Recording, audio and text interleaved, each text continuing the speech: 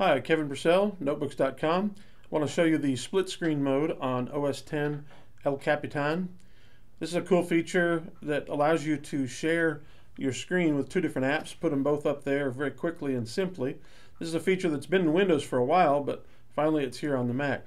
Now, if you wanted to do this the old-fashioned way, you could just drag your apps and you click there, get that one in position just the way you want it. Bring that up so you can see the dock.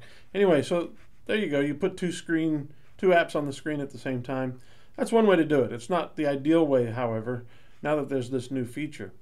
Apps that support this, you click on this green dot. Notice my cursor as it gets bigger right up here in the upper left corner. Click and hold that. Notice how the screen, one half of it, gives a slight bluish translucent or transparent shade over it. You can drag from one side to the other. So we're going to put that right there. Now another app, any other apps that are showing on the screen that support this feature will show up over here. You can see that it's got, when you have your mouse over it, it's got a blue border around it showing that you can click on that. If I click on this, it's going to fill this second side.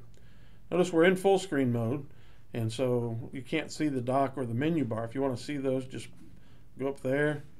If you want to see the dock at the bottom, just go down to the bottom and hold it for a little bit. Now if you want to leave this mode, go up here and just click again on that button. And we'll also do it with Safari. So we're back to where we were. Now let's say you want to fill the whole screen. What you can do is click there and then click again, and it'll fill the whole screen. Another way to do that is to drag up here, and notice that what you get is your window manager, and it has a few different windows open, or desktop manager. You can go over here, or you can add a third one. So let's say we put it there, click on that one, and notice that these two apps are filling it. We're going to go back up and we're going to exit that, and that's how you use the split screen mode in OS X El Capitan.